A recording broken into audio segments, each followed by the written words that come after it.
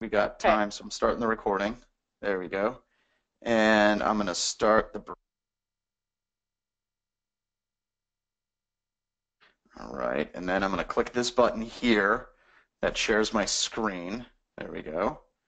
I'm going to click that button that makes this thing smaller, and I'm going to click this button that makes it bigger. And then Nice. it's just like Alice in Wonderland. All right, so Sierra, can you hear me and can you see Sounds stuff? good. Yep, I All see right. stuff and I hear you. Okay, so I should probably let everyone know on that whole Twitter thing where I'm like, this is a sample of SANS 504. Yeah, that wasn't authorized by the SANS Institute. Dun dun Um, dun. yeah, I'd like to think that they're okay with it. But as I say on the slide, if I disappear, if somebody could please send help, that would be really awesome.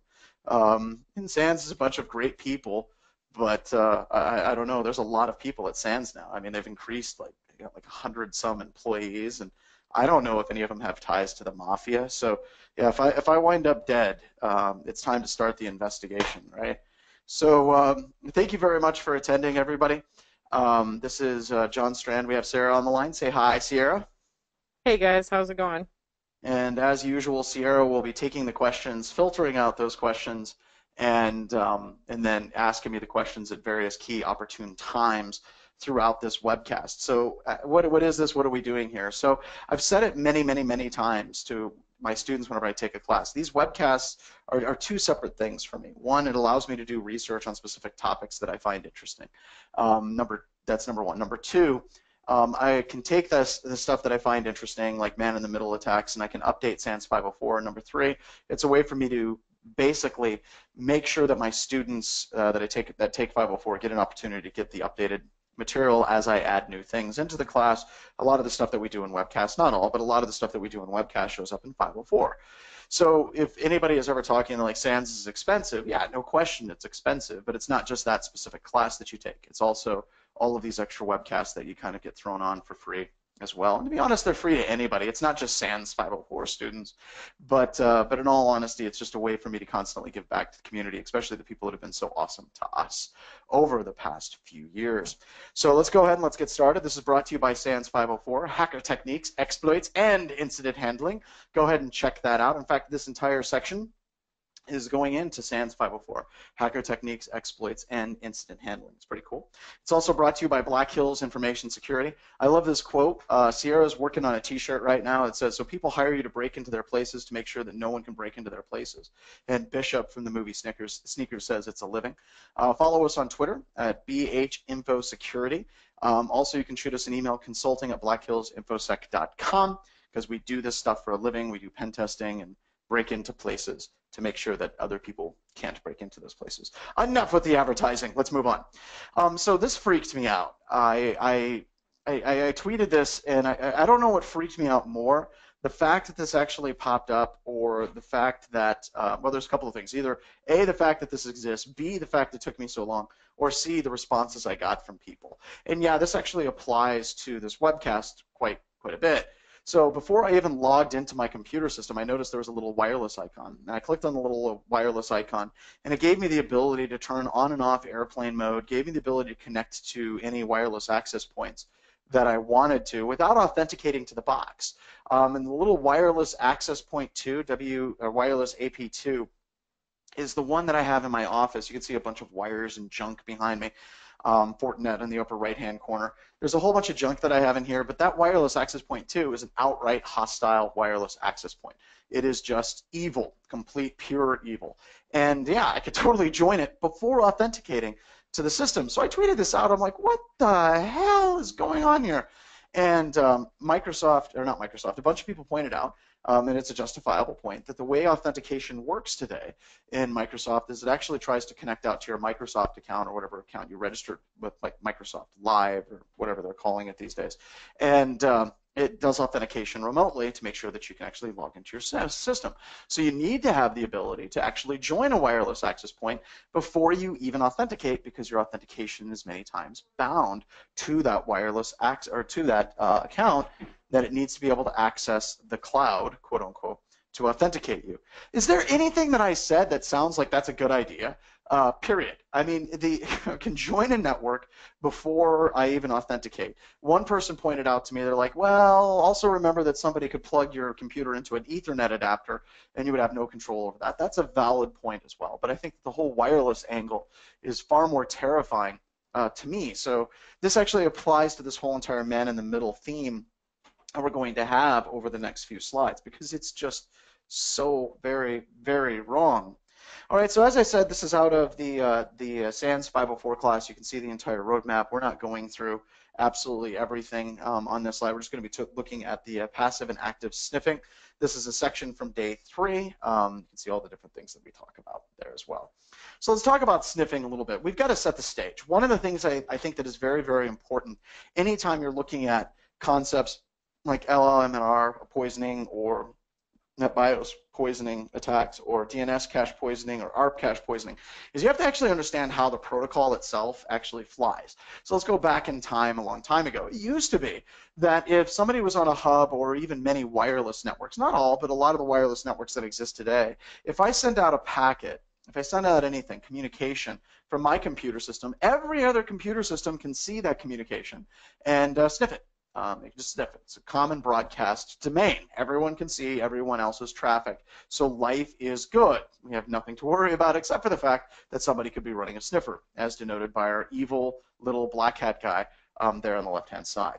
On modern networks and modern switch networks, the traffic that is sent is usually sent to just the specific system that it was intended to be sent to. Now, I say usually because a huge part of this presentation that we're going to go over is going to entail how we can actually break that completely apart. Now, this can be a physical switch. It can also do client isolation on many wireless networks where the clients on the wireless network can't see all the traffic to each other. So if a bad guy is sitting there trying to sniff on the network, they're not going to be able to get as much out of that wireless network as you would expect on an older wireless network or even going way back in time at the hub. Now, when we're sniffing in like a common broadcast domain, we could use tools like Wireshark. I want to make it very clear we are not going to talk about Wireshark for the duration of this presentation. I'm just bringing it up because Wireshark is fantastic. If you haven't used it, you should be using Wireshark. I've been thinking about doing some webcasts for Wireshark, but I don't know. It just doesn't. A lot of people that know how to use it, and the people that don't know how to use it, there's tons of resources online. But it's a great sniffer and a protocol parser, so check it out. So let's start breaking down a couple of different things so we understand how these attacks are actually playing out, all right? So if you type in a domain like www.counterhack.net, all right, so that is a domain. Your computer system has no clue whatsoever what counterhack.net is, none at all. Whatsoever. It just basically is completely lost. So in order to figure out what counterhack.net means, because that means something to you, we want to make it something that's actually useful for your computer to understand. It's going to use DNS to resolve that name to an IP address. An IP address is almost like a postal address for a computer system. You know, on your postal address, you have the country, the state, the zip code, the city, and the street, and the address. It's kind of how an IP address actually works, but with numbers, right? So we've got the dotted quad associated with it. If we're on the same network as another computer system, and I want to talk to another IP address, let's say I'm talking between 10.1.1.1 and 10.1.1.2, then my computer system is going to have to drop down and talk at layer 2. And it's going to send out something called an address resolution protocol request, or an ARP request. Now that ARP request is going to be sent out to the broadcast address, which means it's going to be pushed out to absolutely every system on that network segment. So it sends out this address resolution protocol request, hits every single system, and ideally, in a perfect, wonderful world, only the system that has that IP address is going to respond back with their MAC address, their media access control address. Now, a MAC address is a globally unique identifier, quote unquote, putting little stars next to it, that is unique to every single computer system's network interfaces. So every network interface in the world should have a completely unique global identifier called a MAC address. Now, I know there's people already freaking out. This can be attacked. You can do MAC spoofing very, very easily using ifconfig with hardware Ethernet adapter addresses. You can do it with NetSH. You can change your MAC address to be just about anything that you want it to be.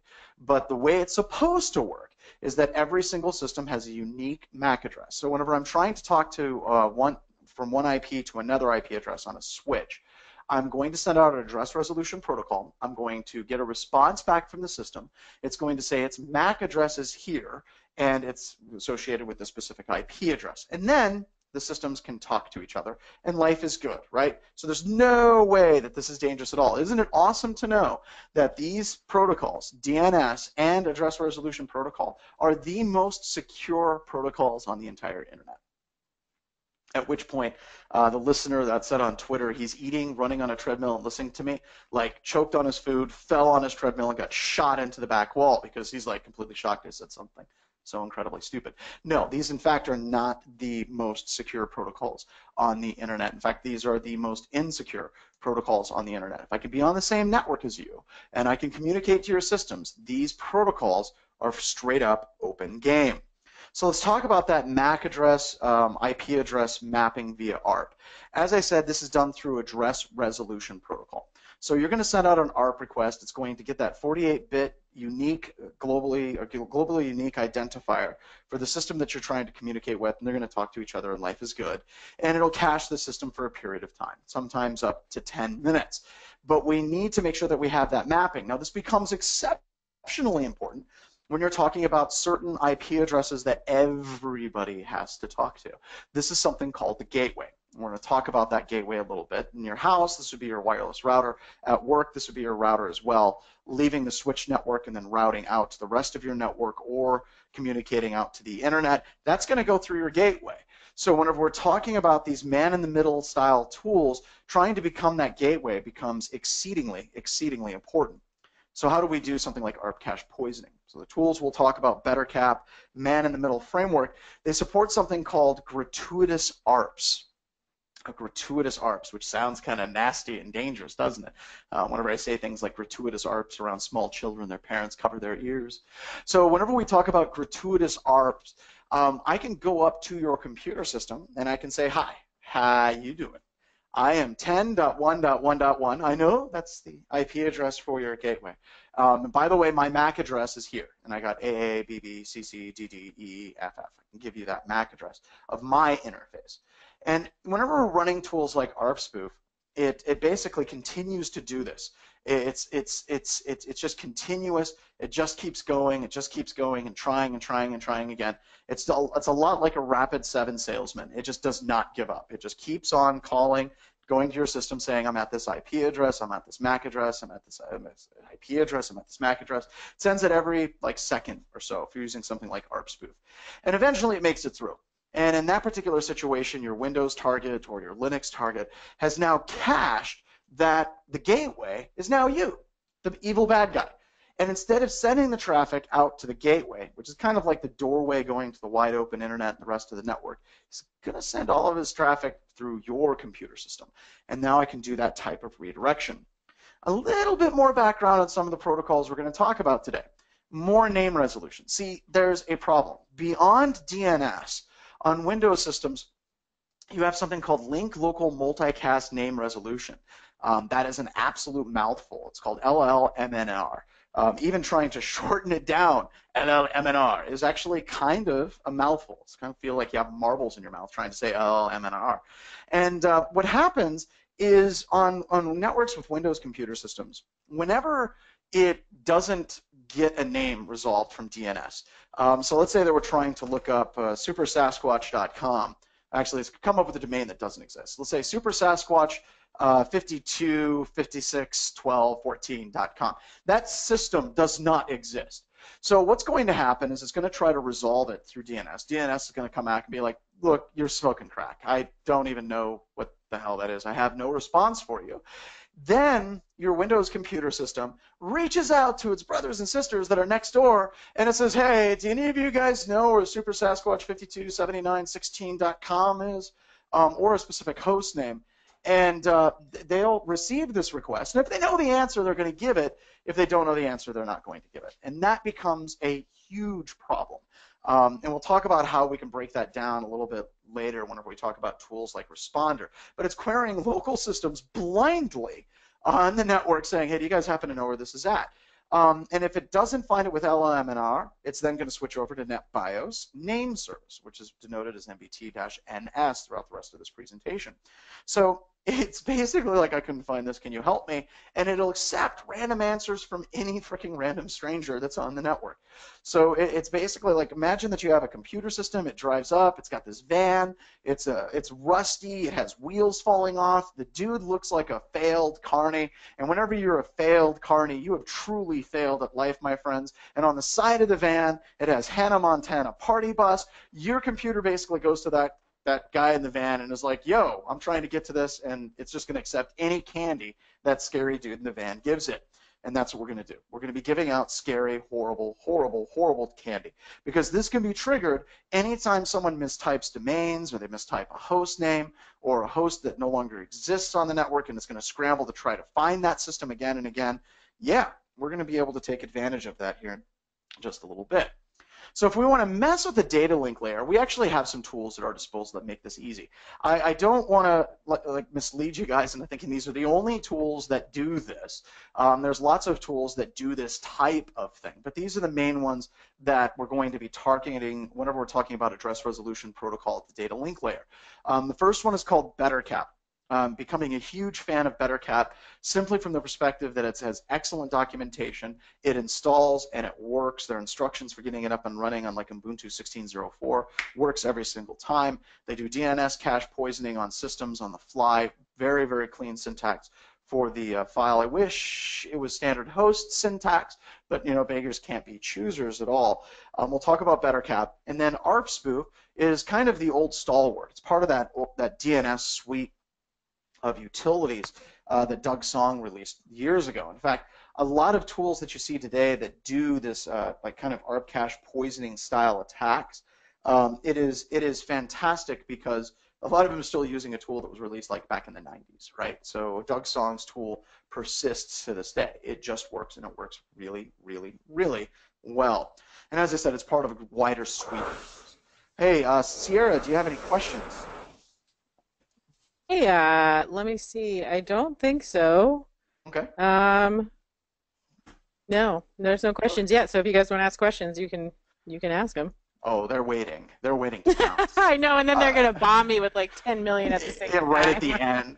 You know, I think they're still digesting the Hannah Montana Party Bus comment with the failed It is carny. pretty hilarious. So, all right.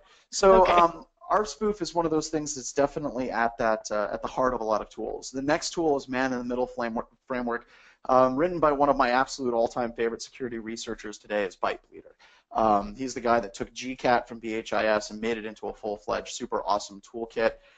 Really like his work, and this framework is fantabulous. In fact, you're going to see it brought up again and again and again. Supports ARP cache poisoning, multiple other injection TCP stream modification attacks as well. So let's get a visual of how this all rolls. So the first thing in step one, the bad guy is going to configure IP forwarding to send packets to the default gateway of the LAN. Now, the reason why is because if I'm going to pretend to be a router, I darn well better be a router myself, because we don't want the traffic to just end up at us as a dead end. We want to be able to see that traffic go through our computer system and flow out to the default gateway. And I need to add in the command to actually enable this, but it's like echo 1 and procnet syst, and then IP forward, I think, is the path. And it enables that IP forwarding capability on your network interface. The second step is to send out those gratuitous ARP responses, those unsolicited responses, you know, once a second, basically sending it out to redirect data from the default gateway to the attacker's machine. At this point, I'm going to have a sniffer that's going to be running, and we're going to talk about those sniffers here in just a couple of seconds. At this point, the victim would then send their traffic, which would normally go directly to the default gateway at the bottom of the slide, but instead, it's going to go through kind of a mediator, right? It's going to go through me. I'm going to be that monkey in the middle or man in the middle where the traffic's going to be forwarded through my computer system, and I will forward it out to the default gateway. But I'll be able to sniff everything that's going on in between it as well. So dsniff components, there's a couple of different tools that are very, very good available. So if we actually want to go about messing with the TCP layer, what can we actually do? Well, turns out we could use man-in-the-middle framework. Sorry, I'm editing my slides on the fly. There we go. Turns out we can use something like inject malicious files and content into the TCP stream while it's going across. Man-in-the-middle framework has this capability.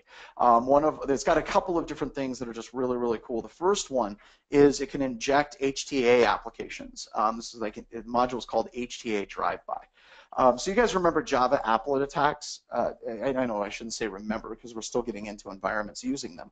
But Java applet attacks were basically the de facto go-to standard for penetration testers getting remote access for like 2008 up until like last year.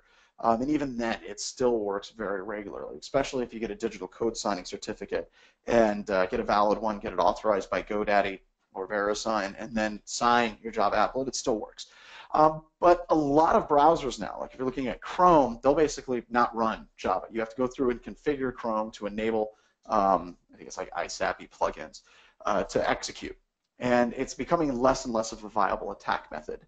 So HTA is kind of like those Java applet attacks, but with an HTA file. Basically, you go to a website, and it says, hey, you got to download and install this HTML application and run it, and then that HTML application will actually download and execute the malware. So it's very similar to the Java applet attack.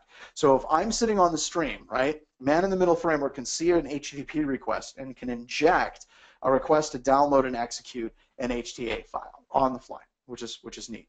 Now the next one, talking about backdooring executables, it is just really, really cool. There was a lot of research that was done, and I think they released their presentation at the Infiltrate conference down in Florida, dealing with the backdoor framework. And we'll talk about this more here in just a little bit. But what it can do is it can watch for executables floating across the wire, and it can grab those executables, insert backdoors into those executables, and then forward them on to the target.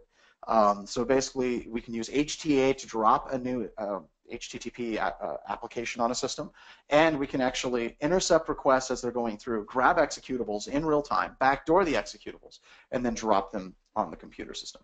Also, there's a really cool plugin architecture in BetterCap. It has a number of plugins that are available for arbitrary TCP modification, and it actually has a full TCP proxy. So you can look for certain TCP protocols, and you can redirect it through your proxy, where you can have interception and manipulation scripts set up. If you know Ruby, it's good to go. Snarfing application data. So with most of these tools, like I'll just use BetterCap as an example, it is automatically looking at the traffic, and it's trying to harvest things like user IDs, it's trying to harvest passwords, session identifiers, URLs, and so on. So it's going to be seeing that data, and it's automatically going to be sniffing it out. It's going to be telling you, hey, this is interesting. An example would be if I go to a website and it's HTTPS, right? And whenever you're testing a website, every once in a while there will be a finding. It'll say the website has secure and insecure elements. And that doesn't sound like that big of a deal. A lot of scanners put it down at like a low or even an informational level finding. But if that website is sending you things securely via HTTPS, and then also as part of that stream sending you things insecurely, let's say an image, a lot of times that insecure element that is sent, let's say an image, will have your session identifier in the URL. So tools like BetterCap will actually flag those things out and say, hey, I've got a clear text HTTP session, and then you would have to go through and look at it and see if there's actually something that's interesting that you could actually jump into. So very, very cool. Also, with man-in-the-middle framework, there's an awesome little module called JS Keylogger. That's a JavaScript keylogger, and it'll inject this keylogging code in the HTML as it's going through. So if it sees HTML, it'll inject that JavaScript keylogging code, and then anything that is typed within that page that you're going to, like a form element, user ID, password, address, things like that, it'll automatically keylog it and send it to you. Now that code has been around for a while. That's actually in the browser exploitation framework, and you can do that through cross-site scripting attacks for years. But doing this in a man-in-the-middle approach, where you can actually fire up a keylogger in the context of the browser, is really, really cool. Also, it has another cool little plugin called Screenshotter, which involves HTML canvas call to take a screenshot of the browser. Now, at that particular point, you're already seeing the raw HTML code, so you could reconstruct it if you wanted, but having something that can generate that screenshot on the fly for you is pretty darn nifty, all things told. Also, whenever you're sniffing traffic, if you're using something like ARP spoof, or even if you're using BetterCap, well, it'll try to find interesting things for you and bring those things forward. Some other things that you can do is you could run a tool like Explico, or you can use Network Miner or something, maybe just doing a full packet capture. And then you could open that packet capture up with something like Explico or Network Miner. And these tools will automatically go through and break down the traffic that was sent between the two systems, from your victim's computer system going out to the internet. And it'll break it down to make it easier for a bad guy to actually parse through the data. So for example, I can look at images, I can find videos, I can find email messages, voice over IP traffic, file sharing, chat, shells, if there's a shell that's actually going through, and then do some geolocation. And the reason why we prefer to do this whenever we're actually doing assessments and we do man-in-the-middle style attacks is a lot of these tools have great protocol parsers. We're going to talk about that more here whenever we talk about Responder here in a couple of seconds. But a lot of times the most interesting things that you discover are the things that you didn't know you were looking for. If you're just looking for straight up HTTP credentials, well, maybe there's an FTP credential, or maybe an email message, maybe a voice over IP that's misconfigured so I can play it back because crypto isn't enabled on it properly. Whatever the case is, tools like this, whether you're using Explico or a Network Miner, make it really easy to parse through the data to see what is actually going on once you're in the middle of the TCP stream. Now let's talk about messing with DNS, but before we do that, Sierra, do we have any questions from any of the attendees? Yeah, we do. We have a couple. So Sweet. Ross says, is there any reason to use ARP spoof or man-in-the-middle framework over BetterCap, or would you say BetterCap is now the new standard? It seems like BetterCap and Beef exploitation framework is now the official standard for man-in-the-middle exploitation. You know, Beef and BetterCap, they work very, very well together like peas and carrots because they're both written in Ruby. Now, the other thing about it being written in Ruby is, of course, you know, you have that really awesome capability of integrating with Metasploit if you choose, because Beef can automatically integrate with Metasploit for automatic exploitation. And that's really cool, except if you actually try to do it. If you actually try to set it up, it can actually be quite cumbersome. So the reason why I think BetterCap is taking off, and the reason why I think tools like Beef are taking off, is because they're easier to install. If you go through, you can install BetterCap on your system with like 3 commands, and it's up and it's running. If you look at man-in-the-middle framework, which I think has more features, and I think it's probably a more robust tool by ByteBleeder, it has significantly more steps to actually get it installed. So I personally really like man-in-the-middle framework. Just based on what it actually gives you the capability of doing. But I think that BetterCap might win out in the long run just simply because it's so easy to install, because it's just basically a simple Ruby installation.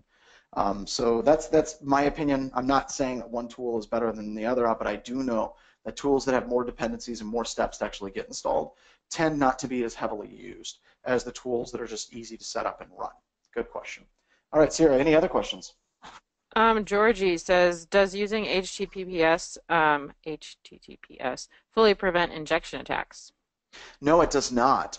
Great question, talking about HTTPS and injection attacks. A little bit later on this presentation, we're going to talk about SSL strip and SSL strip plus and HSTS bypass techniques.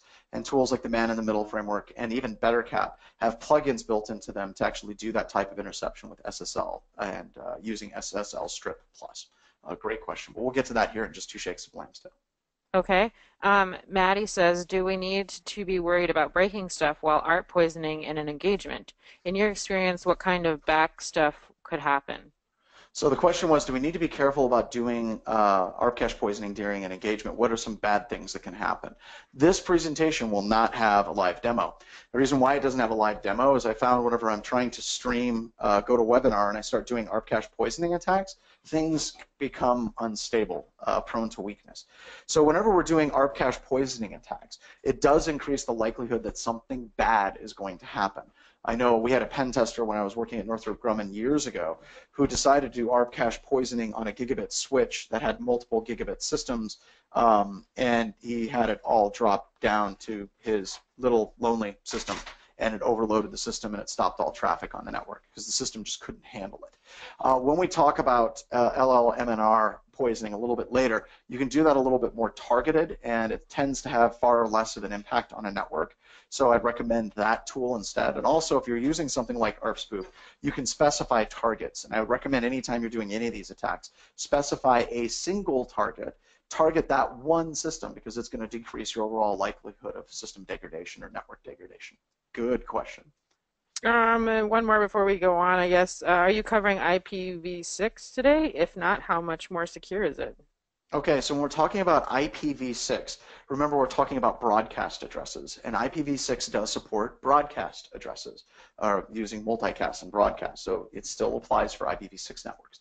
LLMNR supports IPv6, and your system will actually downgrade to NBS and NBT-NS for NetBIOS if IPv6 is not available, because that one works with IPv4 only. So a large amount of these tools work with IPv6, and they'll basically launch the attacks just fine in an IPv6 network. Great question. All right, so we're going to move on. Let's go ahead and let's talk about foiling DNS. All right, so at this particular point, an attacker can be on the network and they're already running an active spoofing program, right? You're trying to resolve a name via DNS, but because I'm on the same network as you, I will see that DNS request. Now, whenever I'm doing DNS attacks, I have to intercept the query ID and I have to intercept the source port. If I can get that query ID, which is a 16-bit identifier, which today is hopefully randomized or pseudo-random, and I see the source port, which is also hopefully pseudo-random as well, I can respond back with a response before the real DNS server responds. So here you have edsbank.com as the request. I see that request, and I can respond back to the victim's computer system and say that edsbank.com is at 10.1.1.56.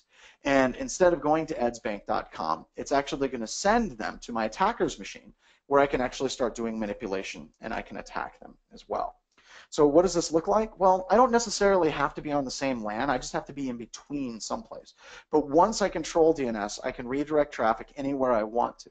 I could send it through a proxy, grab all the traffic in that particular proxy, do modifications as well. So let me show you what that looks like inside of BetterCap.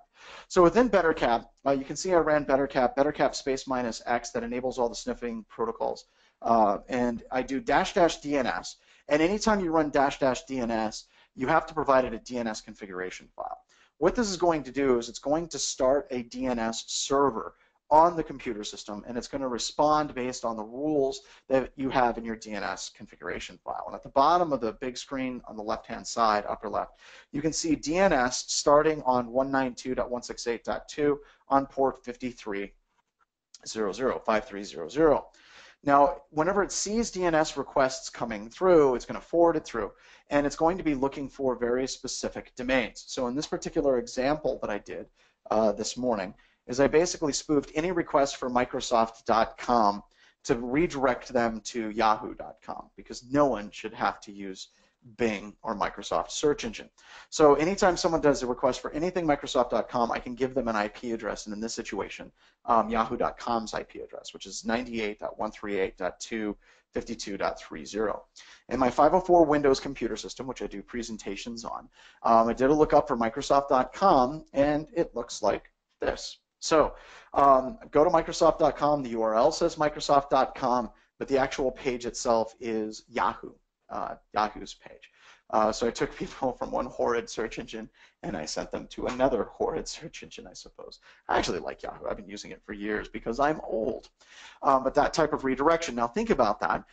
You could actually go through and create a cloned website of a bank. And on that website, you could very easily set up credential capture, where it asks for user ID and password, and then you could start harvesting people's user IDs and passwords as they go to that website.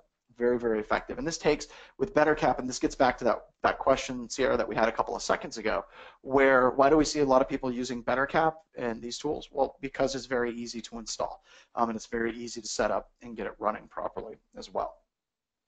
So let's talk about SSL and SSH, because we had a question about that. I think we need to spend some time talking about that. So I need to have DNS spoofing running, and I need to have that kind of ARP cache poisoning attack running on the network as well. So if you're going to a bank, I'm going to send you to a different website. I'm going to send you to a proxy, and I'm going to try to intercept that HTTPS communication of you trying to go someplace. So I activate DNS spoofing, and I activate some type of web proxy program. We're going to talk about what BetterCap has and what man-in-the-middle framework has. We're going to talk about SSL strip plus here in just a couple of seconds. But whenever you try to resolve that IP address, you're going to go to my evil IP address because I've already done that DNS spoofing attack. Now, if you can see, I established the SSL connection. It connects up to my system, I say basically on one side. Now, on the other side of my attacker's computer system, I forward on the request to the real bank, and now I can see absolutely everything in between. Now, it's going to generate errors, and I think this is getting to that question that the student or the attendee asked, is they're going to get an error. It's going to say the connection is untrusted. They're going to get an error that says there's a problem with this website security certificate. If they're trying to do SSH, they're going to get an error as well. So how do we get around those SSL warnings? Well, there's a couple of things that you can do. The first thing that you could do is try to compromise a CA or a revocation authority, a certificate authority or revocation authority. We saw a situation where DigiNotar was compromised. We saw a situation where Komodo was compromised. Stuxnet had code signing certificates. Duke or Dooku broke into computer systems and stole code signing certificates. You can see a number of different situations where bad guys are trying to gain access to CAs. You can see a number of situations where they're compromising them, and then they're generating their own certificates. It's like an intermediary signing certificate, so they can intercept anything that they want. Believe it or not, this isn't as hard as one would think it is. Like trying to take over a company for the purposes of trying to take over their certificates sounds really hard. It sounds like Mission Impossible or Ocean's 11 type stuff. But in real reality, for a lot of the companies that we've tested over the past 8 years, it's fairly simple. It's about as hard as to break into a CA as it is to break into pretty much any company, which is terrifying. Even more terrifying is how many CAs your browser actually supports. And many browsers support well over 100 different CAs. So that means that you trust completely every single one of those organizations with all of your traffic, and you trust completely every one of those organizations are going to have solid security.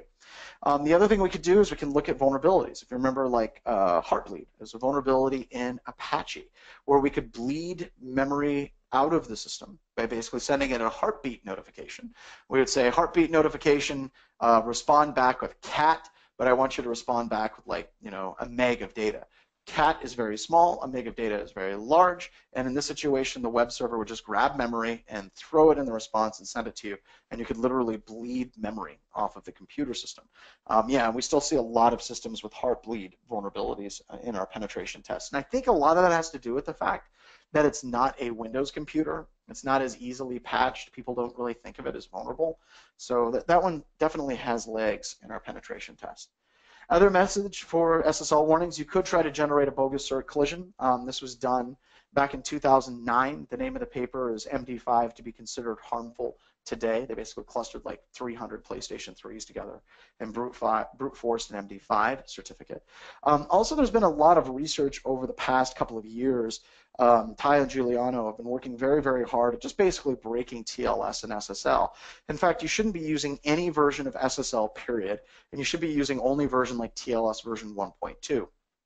We're kind of on the last edge of SSL, and the last version that we have that's secure, and there's already some weaknesses that are showing up about that. But it gets into a bigger question about who we blame for these types of attacks. And you can basically blame a handful of developers at Netscape. Well, it's not entirely their fault. You see, they created SSL as proof of concept code to show that they could do it. And then, as it is with almost all proof of concept code, it almost immediately got dropped into production. And I could just see the developers sitting around and be like, "Yeah, we can do this." And some manager's like, "Brilliant! Let's put it in production now." And they're like, "Wait, no. This was just a POC, and I'm pretty sure that half the team was drunk when we wrote this. So we need to spend some more time like polishing it," and they just ran with it. So yeah, TLS and SSL have had a number of different vulnerabilities that exist over the past few years. Now, these hard? Well, turns out there's some other options that we can do to avoid these SSL warnings. We could compromise the browser, import the certificate, trick a user into accepting the cert through social engineering, or we can do man-in-the-middle attacks, and we could tell the browser to stay at HTTP and not go to HTTPS. Let's talk about how this works. So whenever somebody goes to a website and it's unencrypted, and there's a link to an encrypted part of the website. Let's go, say you go to a login page, or you go to a website for a bank. The main bank's website is clear text HTTP. Bad bank. They shouldn't do that. But they have a link that says login. As soon as you hit the login button, it redirects you to an SSL-enabled part of their website. This does something called a 302 redirect. Tools like SSL Strip and SSL Strip Plus, they'll look for these redirects when you're going from a clear text HTTP site to an HTTPS site. And then they do something profound and something beautiful. What they do is they take that request and they forward the HTTPS request on your behalf to the bank, right? And then when they receive the data, they strip it back without the SSL and they forward you the HTTP data back to your browser.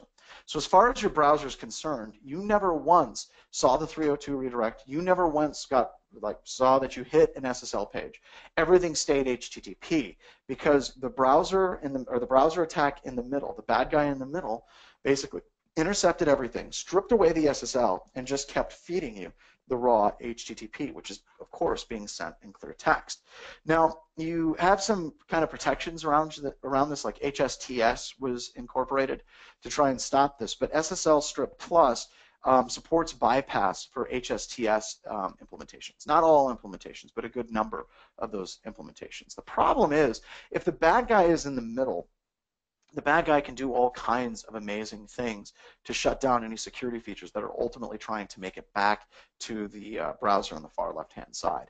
Also with SSL Strip and SSL Strip Plus, what they'll do is anytime you see that fave icon, like the icon that's in the URL, it'll replace it with a lock. So people are like, oh, well, there's a lock.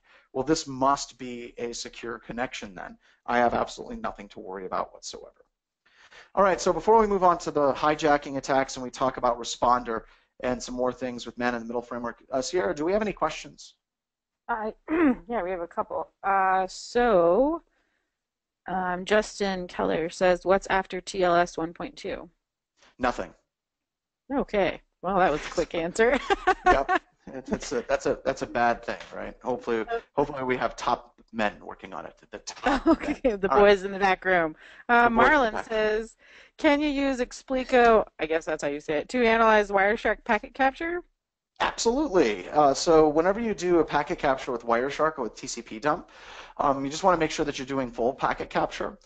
You're not just grabbing like the first 68 bytes, but do a full packet capture, and then you can import it into Explico. You have to create a project, and then you basically give it the path to the file, and it'll ingest it and do analysis for you on the fly. Good question. Ross says, it seems like if you're using the latest version of a modern browser like Chrome with the HTTPS extension, you can avoid most of the SSL attacks. Is there any case where this isn't true? Yes, in fact, that's what we're going to be talking about here in just a couple of seconds with modern browsers, especially if we can take advantage of web proxy auto detection and we can give a pack file. We can actually intercept and we can decode URLs. Not full intercept as far as I can tell for SSL traffic, but sometimes getting to the URLs is enough. So very good point. Also, it's not necessarily a browser protection. Understand that when we're talking about HSTS, that's something that the server has to have enabled. We can still intercept that in between, and we can still modify it. So it's not necessarily an issue of the browser being more secure. It has to do with the security of the server that you're connecting to. Sin asks, can HPKP help protect against SSL strip attacks? HPKP, I'm not sure. I will say that Moxie Marlinspike was asked a very similar question a while ago, and Moxie Marlinspike was the guy that wrote SSL Strip, and they basically came out and said HSTS is the solution for SSL Strip, and Johannes Ulrich from the SANS Institute basically backed that up as well, basically saying that is the specific solution. HSTS was created specifically in response to SSL Strip attacks. And I think so Sunny asks, is there any way to browse safely at all? Is there any way to browse safely at all? Seems so depressing. Yeah, sorry. So you must be new here. Welcome. This is kind of like Alcoholics Anonymous for hackers. It's basically admitting that we have a problem in the industry. Basically, you want to make sure that your network connection is somewhat secure. I recommend if you're using something like going to a coffee shop and using an open wireless access point, utilize a VPN. That helps immensely. We're going to talk about defenses here in just a little bit. But yeah, if you're on a network and you don't trust that network, or I'm on the network with you and I have control of the network, there's no way you're going to get out of that situation safely. It's just bad, bad, bad all the way around. Good questions. All right, so there's a number of additional, other than ARP poisoning, ways that we can hijack systems as well. We're going to talk about 2 additional attack vectors because, as somebody brought up earlier, ARP cache poisoning attacks across an entire network can definitely lead to some system degradation, and that's not cool, right? So we're going to look at a couple of them. We're going to deal with link local multicast name resolution, and we're going to talk about web proxy auto detection. If we're on the network, we can take advantage of systems that are trying to automatically find their proxy, or we can take advantage of systems that are automatically trying to do name resolution because DNS failed them. If we're on that network, we're going to see these broadcast requests looking for these things to find their web proxy auto detection or their link local multicast name resolution request packets, and we can attack them. So how would we do this? Personally, the favorite tool for this is Responder. There's also a PowerShell version of this that was released a while ago.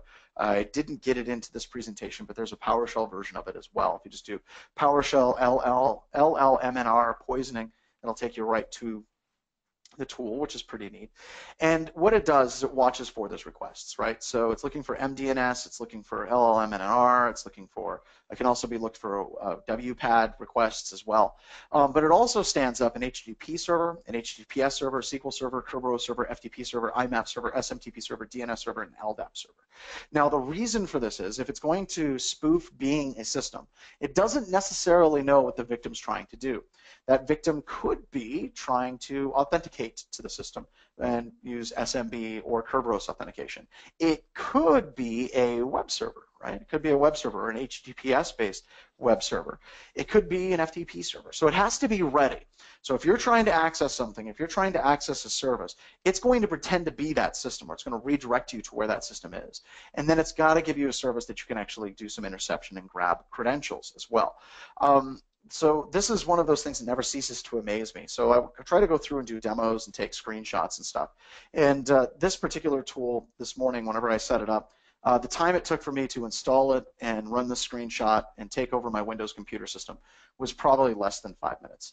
It was just an incredibly quick process to install it, run it, grab the screenshots. It was over. So this is really ridiculous. Now, the other thing about this tool that's pretty fantastic is it can also serve up malicious.exe files, which is neat because as you're going someplace, I can give you an executable, and that can be just malware on your system. I can also force downgrade of landman authentication or to landman authentication. So if you're using something like NTLM v1, NTLM v2, or even using Kerberos, those can be a little bit harder to actually strip out the password hashes. And if you're looking at like NTLM v2, for example, or NTLM, it's setting the NT hash, which is a harder hash to crack, especially if the password is a longer password. However, if I can force you to downgrade and use landman authentication, as you guys know, landman password hashes are notoriously weak. Splits them up into 2 7-character sections. They're all converted into uppercase. You can crack every possible landman password in under a day. It's just really, really easy to crack them. And Responder has the capability of actually downgrading those. So this is what it looks like when it runs.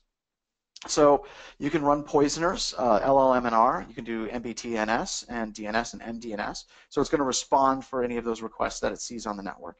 And then you can see it started up an HTTP, HTTPS server. It did not do the WPAD attack because I'm doing LLMNR poisoning for this. But you can see all the servers that it kicks up: SMB, Kerberos, SQL, FTP, IMAP, FTP, SMTP, and LDAP. So that's basically trying to serve up and gain credentials for those. Now it does all of this completely on the fly. So this is what it looks like. So what I did, let me kind of call this out. You see right here where I did a requested share, right here. So I tried to get to 504_hello. Now 504_hello doesn't exist. It's not a computer system on my network at all. Just isn't.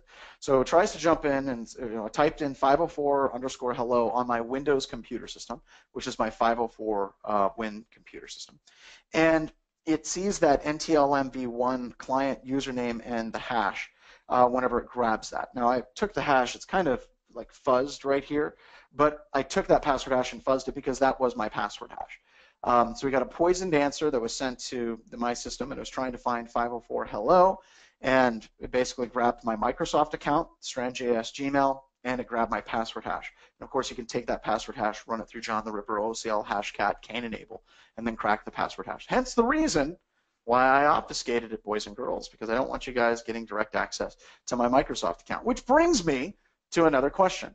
When we're talking about that type of remote authentication, right, where people are authenticating online to Microsoft accounts, it's getting to the point where it's no longer an issue of gaining access to that local system.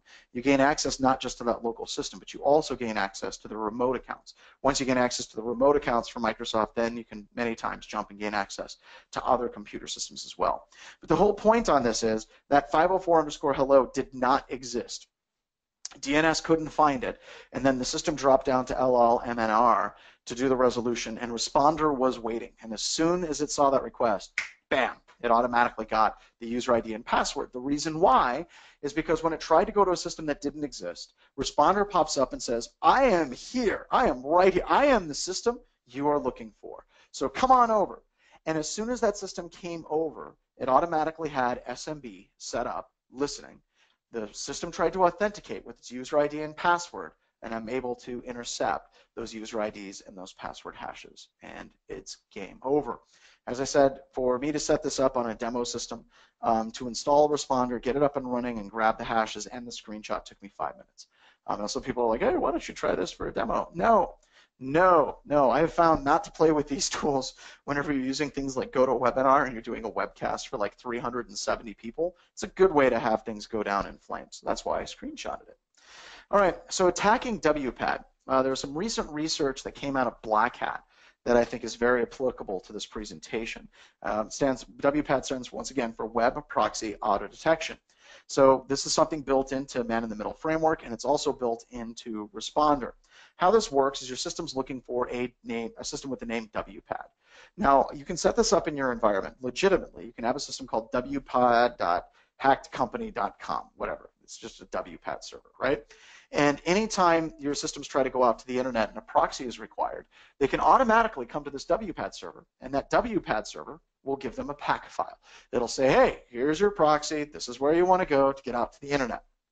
Now, you can already see where this can go horribly wrong. It's basically looking for any system with the name WPAD. So if I'm on the network and there's a WPAD request, Responder or man-in-the-middle framework will automatically respond and give a quote-unquote malicious pack file. A malicious pack file. Now I can basically proxy for all traffic, but as the tool Backdoors, which was released at Black Hat, also identifies, you can also do a pack file that's specific for a domain. So you can basically say, you use this proxy for this domain, use this proxy for that domain, use this different proxy for that domain over there. It's interesting because in their presentation they spent a lot of time talking about pack backdoors, where it's persistent. That pack file is now installed in the browser, and anytime that browser goes outbound, it then communicates out to these computer systems, and they can actually do a backdoor utilizing pack files as well. The other thing that was interesting is they discovered that if I can load a pack file on a computer system using some DNS shenanigans, I can actually get the full URL for HTTPS traffic. Not a full decrypt of all SSL traffic, but I can see that URL, the full URL. And that's important because then I can identify things like session identifiers. Many times once I have a session identifier, I then can be you. I don't need to know what your user ID and password is. I am now you on that website. So very, very cool stuff. Check out their work. It's a GitHub, Safe Breach Labs, and the name of the tool is Backdoors. Let's talk about defenses a little bit. Because session hijacking, synthesizing, like sniffing and spoofing, this can be kind of hard. You can hardcode ARP tables for sensitive LANs, activate port level security on your switches. That basically means DHCP is only going to come from one system, and ARP responses are going to be tied to specific IP addresses and MAC addresses as well. You want to disable LLMNR and WPAD on your systems. If you just Google disabling these, it's just a group policy edit that you can push out across your entire environment. For defense against network-based hijacking, as I said, utilizing a VPN is very, very, very helpful, because then I'm abstracted a whole nother layer away from the attacker. I gain access to the network and immediately open a VPN session. Not 100% secure because the bad guy can knock down the VPN. Sometimes real time, whenever they're hacking with oven mitts, as we found out with XKCD. But setting up that VPN can be very, very, very helpful as well. Also, if I get access to any one of the hosts, strong authentication encryption fails to help because I'm now sitting on that workstation. Identification, users lose their session information. You can check ARP entries and validate that the ARP entries, especially for sensitive systems like gateways, actually maps up with what it should be, using tools like ARP Watch, looking at DNS cache as well.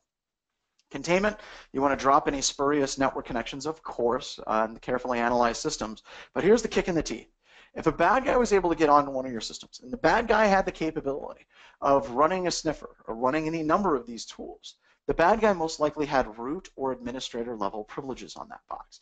That box is now completely untrustworthy. There's nothing that can be trusted at all. It's basically nuke that box from high orbit because it is ultimately the only way to be sure. We're going to have to nuke it and rebuild the box from scratch. Also, we're going to want to go through and we're going to want to change the password for root and administrator accounts across any other system that may have had those same administrative accounts as well. And that is it. All right. So I want to hand it back over to Sierra. Sierra, what do we have for questions from the audience? Okay, so one from a little earlier from Ken says, it seems to have been a couple of recent side channel vulnerabilities, Heist, RFC, 5961 Linux. How big a deal are these compared to man in the middle? I think that they're in the same class, in the same category. Now, side channel attack is basically where you can intercept the traffic and you can do some decryption of the encrypted data. A lot of the attacks like Beast kind of falls into that category as well. They're definitely in the same category. I'm on the same network as you and I can sidejack that session. But it requires, of course, I need to get access to some unencrypted elements as well to actually execute some JavaScript for some of the web-based attacks. So yeah, it's definitely in that category. And the tools that we talked about here weren't meant to be exhaustive. It was just meant to be kind of a sampling of the tools that I like quite a bit. There's a whole bunch of other tools out there. The point is, if I'm on the network with you, yeah, I've got all kinds of fantastic things that I can do. Cool. Okay, so Steiner says, is ZARP really an option to detect ARP spoofing? Yes, there are a number of tools. I prefer ARP Watch. Basically what happens, and even in that you can enable ARP protection on many of the modern enterprise level switches. And basically what they do is they say, okay, well this is the IP address, MAC address, port pairing in the content addressable memory table on the switch. And it says, okay, at this point, this is where the gateway is. And it learns that. If all of a sudden there's a new system that pops up and all of a sudden it's trying to be the gateway, it'll actually knock that down. So there's a lot of open source tools out there that you can sit on the network and they can watch for ARP requests. And if all of a sudden there's a whole bunch of weird ARP requests, they'll notify you that there's some shenanigans that are being played, or they're going to keep like an ARP table as far as which systems are associated with which MAC addresses, which IP address is associated with which MAC addresses. And there's tools like Forescout which do this very, very, very well on the commercial side that can shut down a lot of these ARP cache poisoning attacks. Good question. And then Emra, I hope I said that right, says, is there any exact solution for LLMNR NBS poisoning? Yes, you can disable it. In fact, I think I might have that group policy. Nope. Edit. I go to GP edit. See if I can get this up and running. Let's see if I can find it because it's in this nightmare. We're looking at it. I got administrative networks, and it's in here somewhere. It's not network isolation. What is it? Here it is. While you're looking for that, we have a couple people that have asked if it's going to be recorded. Yes, we record all our webcasts, and it will be available in a few days. So don't worry if you had to miss it or something. And hooray, I was able to pull it from memory. So if you want to disable LLMNR, you fire up gpedit.msc, and you go to Administrative Templates, Network, DNS Client, and then once you're into DNS Client, you go all the way to the bottom right here, and there's a setting called Turn Off Multicast Name Resolution, and you can set that to enabled, and it'll actually shut it off. I know that that seems weird, but enabling this shuts off multicast name resolution. And you can actually see that it talks about it right here. It specifies the link local multicast name resolution is disabled on the client, and that shuts it down. Cool. Okay, so then another question from Ross. I know you recommended using VPN to protect against this type of attack. Is there anything like BetterCap, MITMF that actually spoofs a VPN? Okay, so that's a lot more difficult. Not impossible, but it's a lot more difficult because if you set up a VPN appropriately, there's a certificate exchange, and unless they actually have access to that certificate, for most VPNs, not all, they won't be able to actually do a full interception of the VPN traffic. So a VPN set up properly, is quite a few of them that we come across will use some certificates. That means that the client certificate basically will be on the server, and the server will give a server certificate to the client, and unless those certificates match up, the encryption's not going to work, the VPN's not going to fly.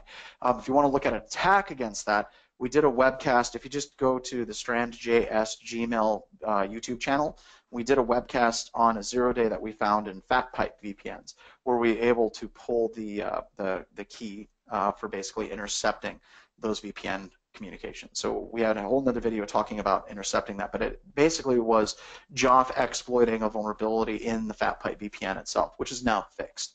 But yes, you can do that, but it requires a vulnerability. For most VPNs, it's a lot harder to do. Awesome. And I guess we have time for one. Sorry, we didn't get to all of your questions, but Adele has one more maybe. So would you recommend setting this up when you pen test? My concern is what's the probability of people searching for the wrong URL or the wrong network path? This is one of those things that you actually set up during the pen test and let it run. You'd be surprised. There's a lot of references to hosts that no longer exist. So if you have a standard desktop image and they had a help desk server 01, help desk server 01 was removed, but all the systems try to mount a share to help desk 01 because that's the first share that they mounted when they were baby computers just coming into the world, and now it's help desk 02. They'll still constantly look for help desk 01. So as soon as a system is retired, anything that's looking for that, you'll be able to do that LLMNR poisoning. So the question is, how effective is it? I would say about 50% of our internal pen tests, once we get access, it is an effective approach for actually attacking systems.